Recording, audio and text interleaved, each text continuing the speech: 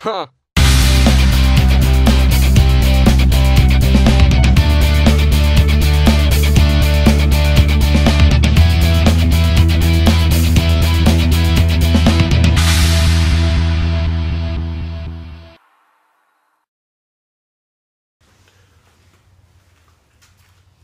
Hey guys, welcome back.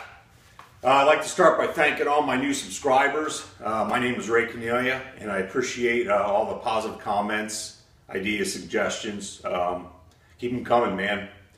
Before I get started in tonight's video, I wanted to talk about a couple things. First thing is chip control. I know Brad, Adam, Tom, y'all hit me up and you're waiting to see the Grizzly make a deep cut and my tool bit grind. Well, I finally obtained a piece of 3-inch 1018, about what, a 1.5 foot stick. Still waiting on my 1/2-inch tool bit. I'd like to get a Rex, but I'm not having any luck finding them, so I may just have to get something Enco or MSC has. So that's one thing I wanted to mention. Got to get that done. I've just been busy as hell, man, and lagging there. I gotta tell you, you guys, I really appreciate all the chip control videos that have been done already. You guys are doing a great job. I hope I can keep up with the Grizz, so we'll see. Might have to resort to the clausing anyway. There was something Stan mentioned in his last video that I've been thinking about. It was on thumbs down comments. Actually, thumbs down with no comments. I gotta say, these guys pour a lot of time and effort in these videos, and they're evolving well, and they're getting better and better. So I started thinking about this, and I was like, when somebody gives a thumbs down, at least put a comment why you gave a thumbs down, because I know I like to improve my videos the best I can. So if somebody doesn't like what we said or did, hey, let us know, man. All these guys are really good people. They want better videos. They want better material out there. So don't be an internet troll, man. Don't give a thumbs down and run away. Give a comment why you gave a thumbs down. And for all you folks out there that are giving thumbs ups with the comments, good for you, man. It helps a lot. I know I appreciate it. I'm sure everyone else does. Anyway, enough said about that. So I'm going to cut the camera and bring you in and show you the chuck that I got on eBay, and we'll go from there. So the story goes like this. A few weeks back, I picked up this Jacobs 14N chuck off eBay, and I got it without an arbor, which I knew it didn't have an arbor. And all I had to do was pick up an arbor. I bought a phase 2 with R8 to 3 Jacobs taper, popped it in, runs true, good to go. So I thought I'd try my luck again. Well, not so lucky this time. I did get a USA made Jacobs 14N, but this one had a broken arbor in it, so was not disclosed. Looks like somebody tried to get it out, snapped it off, who knows. I do know that the 14N has a 5/32 hole drilled in it, and I think it's to avoid hydraulicking when you insert your arbor. And what I try to do is set this on the vise, and thought I'd get lucky and get a drift that size or punch, and I tried tapping it out, it didn't budge. So I have a couple options here. I can drill and tap this, use a slide hammer, and try to slap it out. I don't have a slide hammer, so I could also drill it, tap it, put a bolt in there and use the wedges, but I'm going to try to do something a little bit easier. I think I want to just drill it out, and by hollowing this out, I think it's going to release the pressure in the taper, and then I'll be able to pop it out. That's the plan. So let's get over to the lathe and go to town on it. You know what? I think first I'm going to clean this up a little bit. Oh heck. Let's just chuck it up and go. What do you think? So before I start drilling away, I took the new Jacobs Arbor. This is a 3 Jacobs taper to a Morse taper 3 for the tailstock for my Grizzly. And I basically came up with no deeper than 1 inch 150 thou and no bigger in diameter than 5/8, 625. That leaves me meat everywhere around this, so I won't even come close to coming close to the taper of the chuck. So let's go over to the lathe and center drill. Hopefully that shaft, I'm sure it's at least a 53 or 52 Rockwell hardness. Hopefully I could drill it. Let's find out.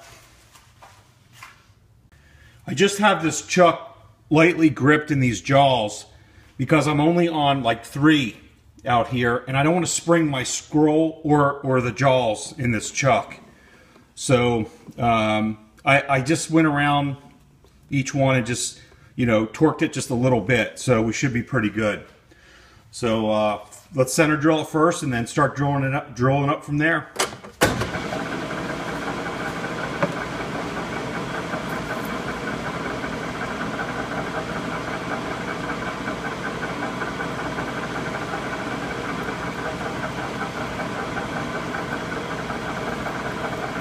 Looks like it's drilling. Just gonna take it easy. I don't want to break anything off in there. That would be an epic fail.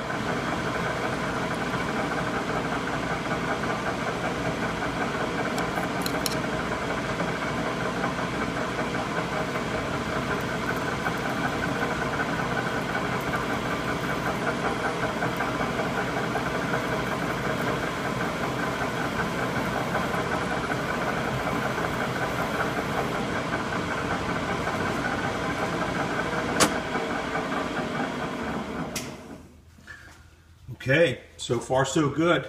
Let me change out the drill bit. Okay, I marked my do not go beyond mark.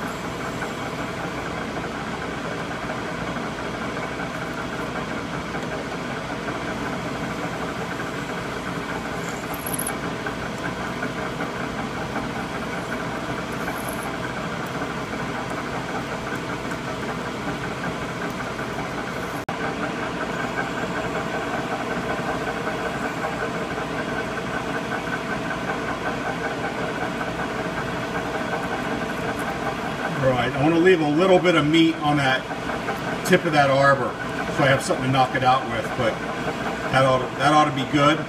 Next size bigger.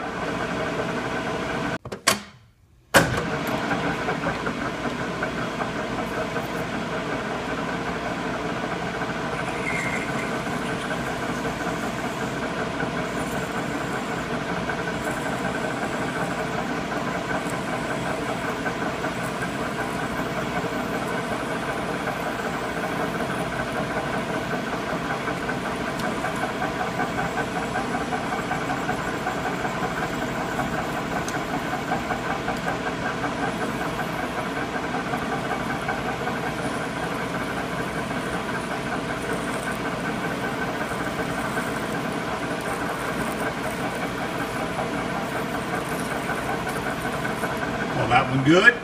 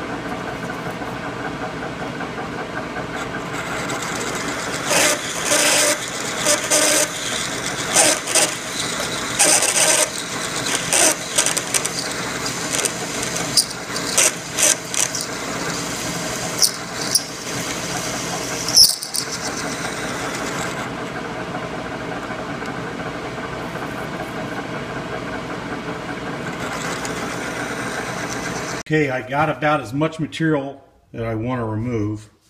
You can see in there I still got some meat left all the way around. So now let's go over to the vise and see if we can pop it out through the little, man, you can't see that. I don't know. No, I can't see it. Okay, let's go over to the vise. All right, I got the chuck set up on the my version of soft jaws. Excuse for my big head. I got a 5/32 punch. So here we go.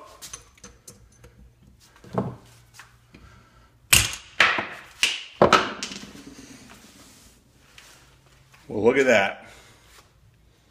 One broken arbor out.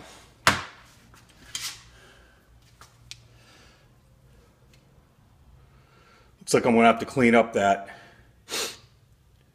taper in there a little bit. But it's out. Get it ready for the new Jacob's arbor.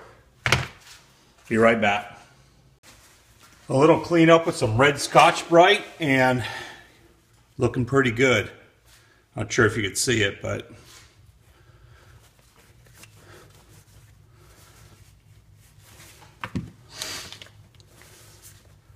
the new Jacob's arbor.